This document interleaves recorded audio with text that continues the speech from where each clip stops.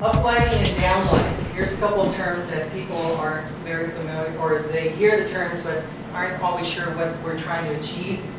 And a couple of details here. This is going to be an example of uplighting. So what we're doing is we're taking what would be a plain room, and we're actually making the wall a part of your aesthetic element. What's nice about uplighting is, for a lot of installations or architectural designs, now, before we used to use paint to get a different look for the room. But now what we're seeing is more and more light designers, more and more architects are actually speccing an entire room or entire building to be white inside and outside.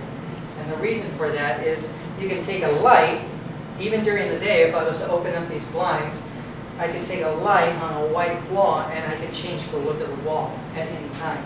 This is great for a lot of pageants that we have in the worship industry.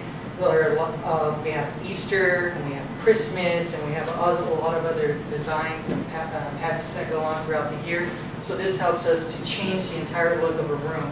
So this would be uplighting, and then in the back would be downlighting. So I'm actually taking a light that's lighting the wall behind you. You guys just take a look real quick in the back. Very similar bars, they're a little bit different as far as the power, but essentially we're achieving the same thing. So that's uplighting and downlighting. Again, it's just highlighting through the details of strategically placing the lights around the room. A lot of choirs like to use them, so you can light up the wall behind the choir. Which creates depth. Creates depth, right? So a lot of people use uplighting and downlighting in conjunction, so they'll have uplighting in the back, and then they'll have downlighting in the front. So you're creating dimensions. So you could have a different color in the back and a different color in the front. Usually, again, to light choirs or bands and so forth. Here's an example. Uplighting, downlighting. You can see we're lighting up here, here. Sometimes uplighting can also be interchanged with accent lighting. We're not really accenting anything more than the walls.